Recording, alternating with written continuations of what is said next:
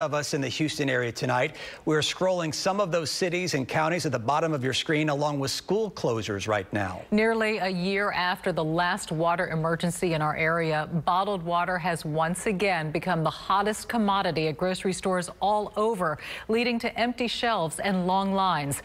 KPRC 2's Michael Lepardi live on Houston's southeast side, speaking to shoppers. Michael?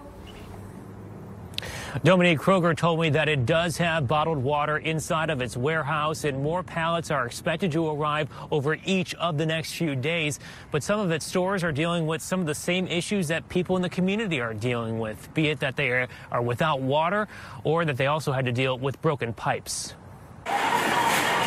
Bundled up and lined up, customers waited outside Houston area grocery stores for the chance to get some food and water. We had a family of 5 and we needed things, like we're out. Tavera Hightower grabbed what she could from this Kroger on North Shepherd. Water's gone, bread's gone, but you know, we got snacks and juice and stuff for the kids.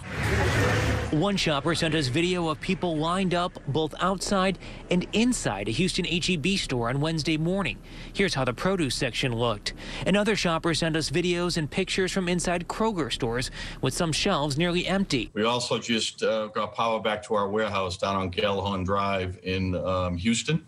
So deliveries have been, were a little bit slow yesterday. They picked up last night.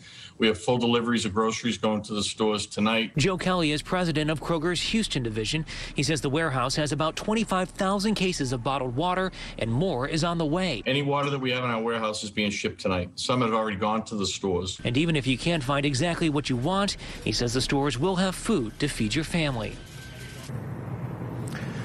We also asked about the lines outside of some of the stores today, and we were told those were for 2 reasons. One had to do with social distancing related to the coronavirus pandemic, and the other had to do with the fact that some employees weren't able to make it into work for various storm-related reasons, and because of that, they wanted to control the traffic in and out just to make sure the stores did not become overwhelmed.